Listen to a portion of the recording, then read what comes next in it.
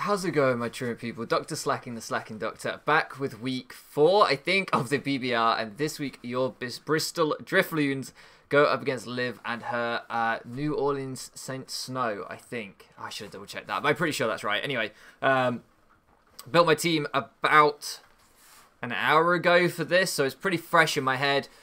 Really tough matchup. My opponent has a Hawlucha, which, like, if I play really carefully around it, it might not sweep me, but then if I play really carefully around it, I might just lose to everything else. Plus, my opponent also has Rain with Kingdra, which isn't great. They have Tapu Koko, so in the end, I decided not to bring Hydreigon to this one. It's 2 weeks in a row I haven't brought Hydreigon now, which makes me a bit sad since it missed that scale shot in week 2. Just benched it, just being punished, being disciplined. But yeah, I don't know, wasn't feeling it with things like Kingdra into Rain, Hawlucha into Terrain, Tapu Koko. That's, you know, one half of my opponent's team that just beat Hydreigon, so a little bit sad about that. But it does mean we get a chance to bring some of our low tier mons again. So we're bringing Marini this time, and hoping that Marini can put in work, as I just dropped Liv a good look, have fun. Of course, her channel will be linked down in the description. Go and check her out. We last played in the GDL finals, where I got maybe a little bit lucky to win, but we were able to come out the victor. So pretty cool to have a rematch of that. And they have Golduck as well, not just Kingdra. I'll be honest, saw a Golduck on the thing, just went, oh, Golduck, and scrolled over it. Didn't think, that's a Rain Sweeper. That's a Rain Sweeper. No Hawlucha. I've prepped heavily for Hawlucha. Shit. This has gone about as badly as it could have done. It does mean that Hibiki is really freed up now. Also, Artie, as you can see, I had the Cobra on there for Throat Chop Hawlucha. And of course, Hibiki, just with its natural physical bulk, would be able to take some hits from Hawlucha. I definitely over-prepped for Hawlucha then. Wow. But yes, that frees up Hibiki somewhat just to get rocks up early, and I do want to get those up early, limit the amount of switches my opponent has. I suspect it's Boots Volcarona. Volcarona can't set up against anything on my team, luckily. So that was another thing that I did prep for a little bit. Unless we miss a Stone Edge, then it can set up. Let's just hope it doesn't miss a Stone Edge. So yeah, we want to get rocks up early. Good luck, have fun to live. Let's get a post-it note open, and I can write down my opponent's team. So, interesting. Really, really interesting. Tapu Koko, Pelipper, as we do see the Koko lead. It'd be good to find out what kind of a set this thing is running. Kingdra, Golduck, man. I've got a funny feeling Golduck's going to fuck us. What's this? Not Venomoth? Volcarona. I was like, what's the moth called? I know it's not Venomoth, but what is it? Let's see. So what can we tell from this Tapu Koko, depending on the damage it does to my Uxie? Let's just plug in an offensive Tapu Koko. This one in particular is physical. Alright, I'm going to get rocks up. I could go Landorus here. I did bring Landorus for the Tapu Koko, but I just value rocks early. So we're going to see a U-turn come off. It's going to put us down to 139. Let's get some information early. That means it did 23%, which looks as though that is a can that be timid? It would have to be max roll timid, so it's possibly a bulky uninvested physical attacker, which doesn't make too much sense, or a mixed attacker, which makes more sense. So possibly mixed attacking Koko. Out comes the Volcarona. I'm going to U-turn here. If this thing wants to Quiver Dance up on me early, we can U-turn out. If it wants to Bug Buzz and kill me, I don't mind losing my Hibiki too much. So as my opponent goes for a Tailwind. Interesting. Interesting. Okay. So it is going to be able to outrun everything on my team now.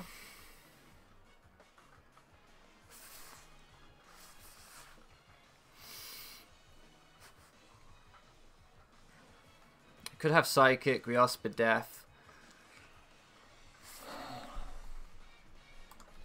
It's either that or we go Whimsicott and Encore it into Tailwind.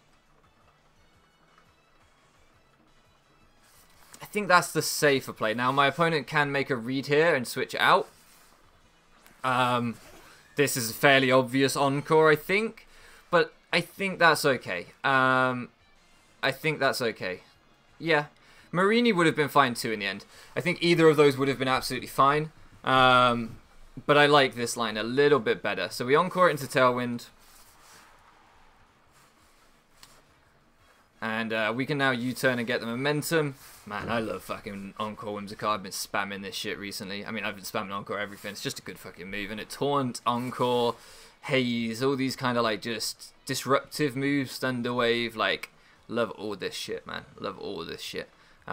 Big fan of Whimsicott as well. As you guys will know if you've been around the channel for a while, I spam this thing. I absolutely spam this thing. So the Tailwind's going to peter out this next turn.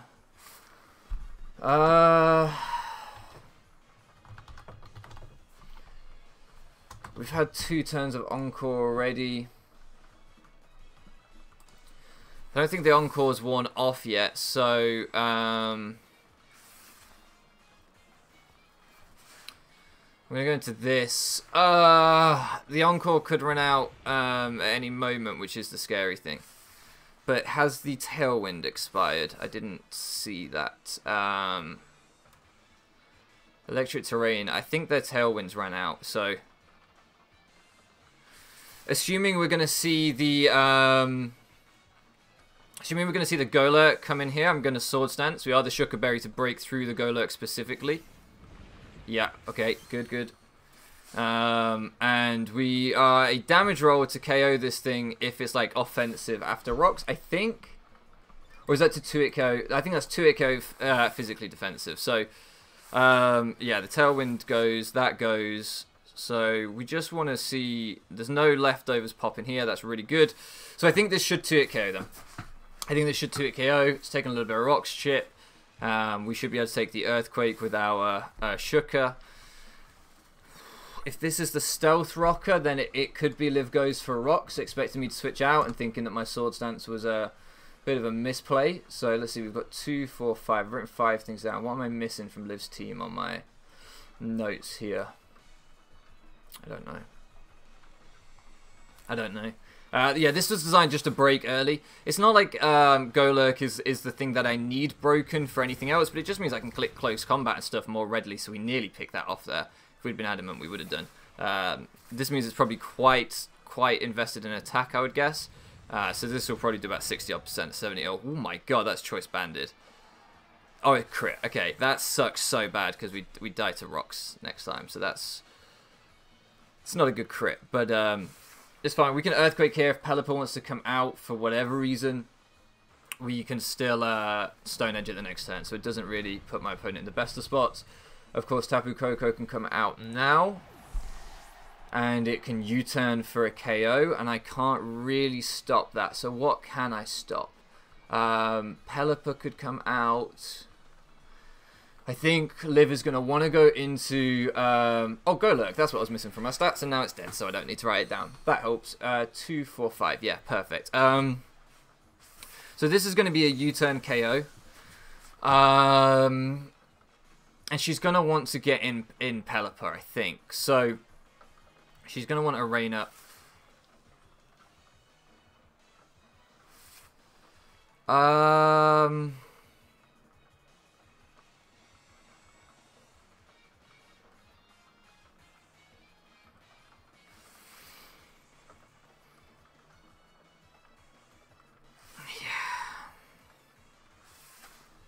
going to go into this guy.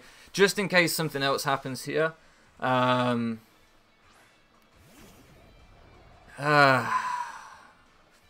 then what I can try and do is I can... okay, so the Dazzling Gleam does come out. Okay, so we made the right play going into this just in case. We are able to take that pretty comfortably. She's almost certainly has to U-turn here, and almost certainly has to U-turn into the Pelipper. So I'm going to Sandstorm this turn. Shout out to Eric for this tech. I completely robbed it. I've seen him use it before, so I just robbed it off him. Wow, Shuckerberry on the Tapu Koko then, almost certainly. Okay, that's an over-prediction from me, but it's okay. It's okay. We can have a little bit of chip. We've got a little bit of rocks chip. We will lose this thing in the end game if we don't take it out because of its speed. So I need to be very careful here. So I am just going to If she's staying in like that, she's got to be Sugarberry, right? I'm just going to Earthquake with Sand Up. With Sand Force, we probably killed through a Sugarberry, so I'm not going to read the Pelipper switch with Stone Edge much as I want to. Yeah, because if she stays in, I want to take this thing. So it is the Sugar which we were expecting. I am invested, but we are Sand Force, and we have got some chip off on it. Not enough, but with Sandstorm...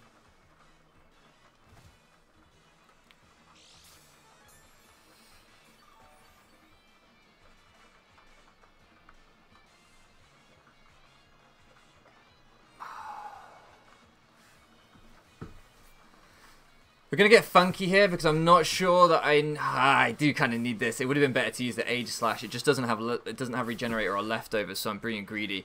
But assuming she's going to Dazzling Gleam again, it's an aggressive play by me. But yeah, assuming she's going to Dazzling Gleam again, I'm going to do this. Make her take the extra sand chip, and then I'm going to go back into Lando, and either I lose my Lando at the same time that she loses her Coco, or...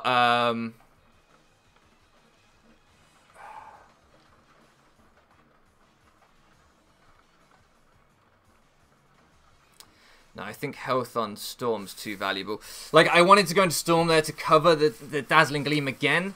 But because then I could keep Lando as a sack later in the game. But I think the HP on Storm might come in really useful to take a hit from the Rain Sweepers.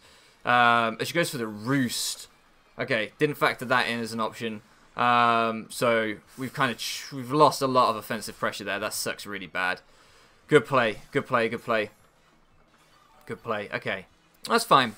We can still handle this. I didn't even contemplate Roost as an option on this set, to be honest with you.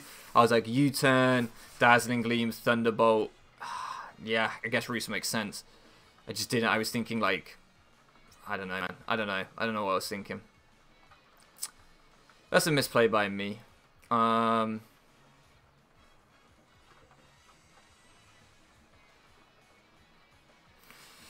But it isn't over. It isn't over. So what I'm going to do here is, because Aegis Slash is just going to get blown away in rain by the Rainmons anyway. I'm an offensive Aegis Slash. I can afford to go into it here. Electric Terrain's gone down. She could Roost again, but I don't think she will. Yeah, she'll Dazzling Gleam here. At best, now she can U-turn out, but I think my Flash Cannon kills from this range, so yeah. I think we're okay. I have her Air Slash, of course, for the... Could see a Roost come out here. But then I could King's Shield the next turn. Yeah, so I think without Electric Terrain, we should take this pretty okay. And we do. Perfect. And we just keep that Lando as a sack. Because really what I'm looking at at this endgame is this going to be really aggressive. It's going to be really offensive. Things are going to be getting sacked. And that does pick up the KO. Perfect. And so having that Lando as a sack potentially is really useful, or even potentially to click Sandstorm on something, or Revenge Killer Volcarona, or there's just a bunch of reasons that that Lando could still be useful. The primary one being as a sack. So I think this is better. This doesn't necessarily let her do too much. If she goes into Pelipper, I can... What can I do? I don't naturally outspeed Pelipper, do I? No. And I'm uninvested. So unless she's built slow U-turn to try and get a faster pivot off, I'm going to King's Shield. I don't think she's going to go hard. I think she's going to U-turn if anything. And it doesn't really matter, but it stalls out a turn of rain. So I just want to get a turn of rain stalled out. I think we saw boots there from the Pelipper, didn't we? Okay, goes for the Scold, so I'm glad that we went for that. Also covers that. We did see boots, so stalling out rain turns is really valuable. I'm going to Rock Slide here. If we're slower and she Scolds and burns, that will suck. But I don't think going for the Air Slash on banking on getting burnt makes a lot of sense. So I'd rather just get this off here.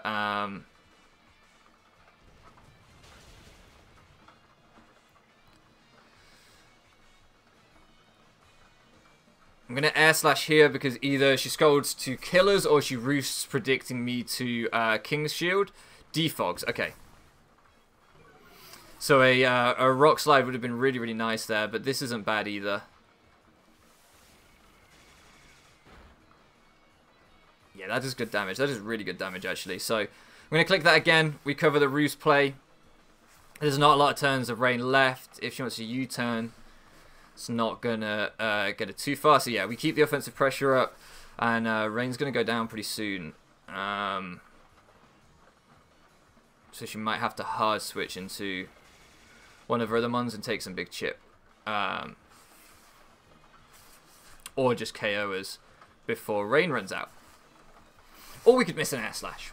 You know, not going to throw that into the universe or anything, but that is an option, is that we can miss an air slash. But still, the fact that that she's not damp rock and that Rain's coming down means at some point we can get in like Terrakion or something to get a big hit off. Perfect. So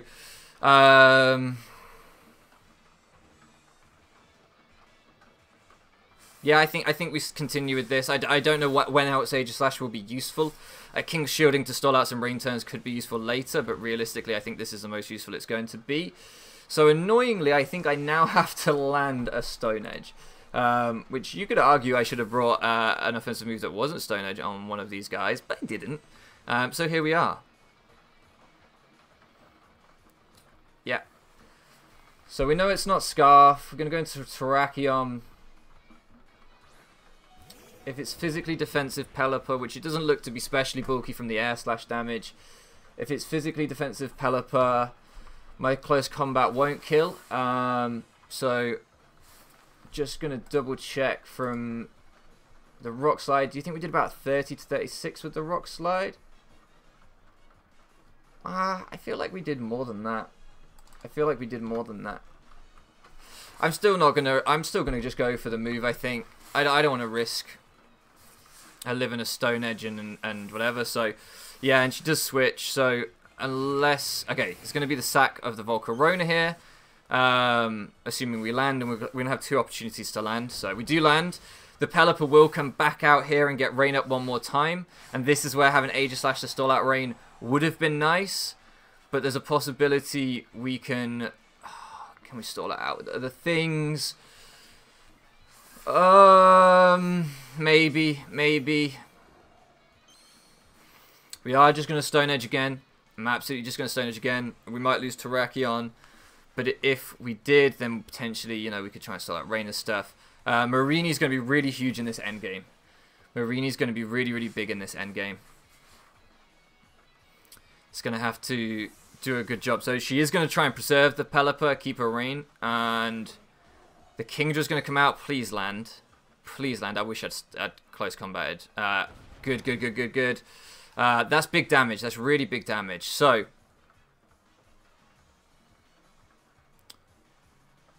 is now the time to sack the Lando.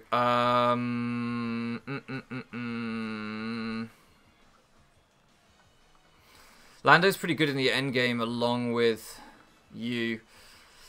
I think we're going to go Merciless because if we take 2 hits, then we can regen some off, whatever. We can scout. We can see what's going on here. I need to see what's going on. Hurricane comes out. It's obviously for the... it's Life Orb. I thought it would be. I thought it had to be in this kind of a game. Which means I can Toxic here. I could have knocked off. I could have recovered. But I think the Toxic's okay, because I think I can then sack, and the residual damage. The Draco Meteor, I don't believe will kill us from Life Orb. I don't think. Yeah, I didn't think so. So we can regen off and we can sack something. And we're still good for the Gold Duck potentially, or even this thing. And we can probably come back in and recover on this thing after a regen. So that's good. What we've got to figure out is who it is we want to sack.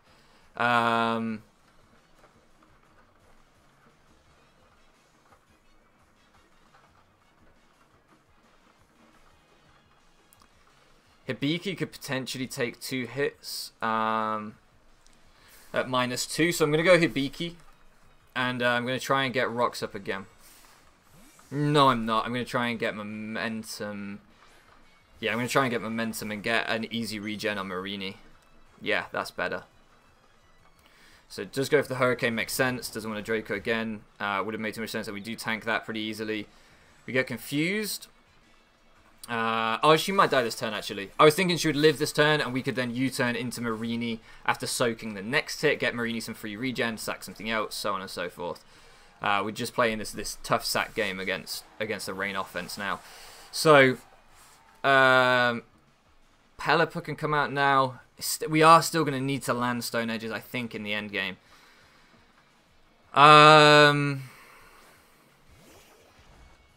Okay, so the Gold Duck comes out. I have no idea what this thing is going to be, so I'm just going to U-turn. Could easily see it being Specs maybe, with Kingdra designed to break through the team, and then this thing designed to clean up the team. So we went from 132 to 2. Life Orb as well, don't need to run the calcs to find that out. If we hit ourselves, it's not the worst thing in the world. It would obviously would have been nicer to have this as a sack, of course. But there are worse things out there than that. So, we're going to Storm here. Is the Tapu Koko dead? Yeah, I've deleted it off my thing, so it must be. I don't remember. Oh, the Aegislash. Yeah, we use the Aegislash. Fine. Unfortunately, I don't have Energy Balls, so we're just going to have to Moonblast. I could Encore. No, I'm just going to Moonblast. Like, I do think we'll see an Ice Beam come out here, but Pelipper's also, yeah, an option to sack to get Rain up. So, and I don't know if one Moonblast will kill this thing, so I think I'd rather have the ability to Moonblast twice and secure the KO on this thing. Oh, it does KO. Okay, fine. Wasn't 100% sure. Golduck can now come out. It's all on Golduck in Rain.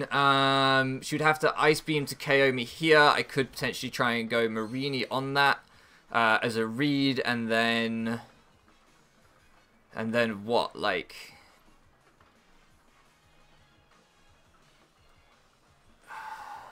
there's not that many turns left. I don't love that. I really don't love that, because I think Marini 1v1s this thing. I'm going to Moonblast. We might even take one Ice Beam, and then I could Encore it into Ice Beam. Calm Mind. I can Encore into Calm Mind. Perfect. That's GG. Possibly forgetting that I've got Encore, or possibly just figuring the only way that she pulls this off is through a choke of mine. But I'm going to Encore here. It's not Mental Herb. We've seen the Life Orb, so we can Encore it into Calm Mind, and that's a game. And then we can Moonblast and KO this thing with Whimsicott. Oh, Whimsicott putting in the work. Whimsicott putting in the work. I mean, potentially... no, we just keep Encoring until the rain goes down, and then we U-turn out into Terrakion and close combat for the kill. I'm just thinking, like, Oh, fuck! I misclicked. That's obnoxious. I didn't mean to do that. Liv, if you're watching, I'm not trying to drag this game out. It was a misclick. My bad. Not being a dick. I know this game's over. Ugh. Just looks rude when you do things like that, because this game's over. If we were on Showdown, you could click X, but I just fucking misclicked. So, sorry about that. Anyway. Yeah, okay, this was a tough game. This was a hard-fought game, but it was a fun one. It was a really fun one. As soon as the rain goes down and she's locked into Encore, we're going to U-turn out and get Terrakion in and finish this game. I don't like to draw things out when you don't have to. I could sit here spamming Moonblast and doing 10% damage all the time, but no one wants to see that, right? Yeah, this was... Rain's always hard, man. Rain's always hard. Encore ended, so we just Encore again now. It doesn't really matter with the rain down. This is over, but... look, differential might be important. This league's huge with a lot of players. I think there are going to be a lot of coaches with positive records that aren't going to make playoffs this season. So I don't like to do the differential play, but it is objectively my correct play, so that's how life is, right? I'm going to U-turn here, not going to misclick. Maybe we could run out of encores as well, PP. Maybe we could, I mean, we still wouldn't lose, but maybe we could do that, and that could be annoying with Whimsicott. So this is just the right play. I feel like I'm trying to excuse this because it just feels dicky, but it's like, it feels worse because of the misclick, but it's just the right thing to do, so. Out comes Terrakion. That crit in the end on Terrakion ended up not mattering. She was never able to get her rocks up because it was the Golurk that we that crit me and that we then took. So yeah, at the time when I was like, oh, that sucks because then we won't live rocks, I wasn't really thinking about the fact that we were killing the only rocker on her team in that moment. So yeah, a little bit of unnecessary whining for me at that moment. Can we talk about how nice shiny Golduck is, by the way? It looks real clean with that kind of like bronzy coloured. Is it like a bronze? Yeah, it's almost like a copper bronzy coloured like beak and webbing. It looks really nice. Yeah, huge GG to Liv. That end game got dragged out. I apologise, but don't let that take away from what was an excellent battle. Really, really fun one again. BBR this season honestly has been incredibly fun. I've loved every minute of it. Yeah, and your Bristol Drifloons, nearly said Bone and Bovines. Your Bristol Drifloons advance now with a 3-1 record. We continue going strong, loving the team, loving even like the lower tier pickups on the team. You know, Marini came and was actually really, really useful with the Kingdra there. So, yeah, showing its worth, but love it, love it. We go on next week. Don't know who we're playing, but I'm sure it'll be another great game. Thank you so much for loafing around with me, and I'll catch you again next time.